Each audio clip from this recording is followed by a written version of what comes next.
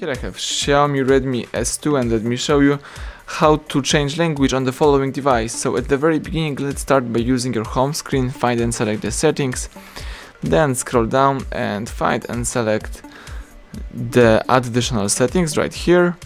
Here you've got languages and input, let's open it, and here let's tap languages one more time.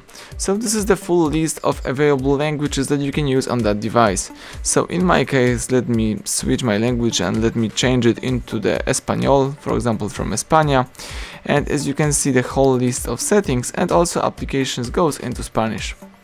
If you would like to go back to previous version, just find and select Ajustes, scroll down, choose Ajustes Adicionales, tap Idiomas y Traducción de Texto, tap Idiomas again, choose English for instance from United States, and right now you are using the English version of your Xiaomi. So everything went well, thank you for watching, please subscribe our channel, leave thumbs up under the video.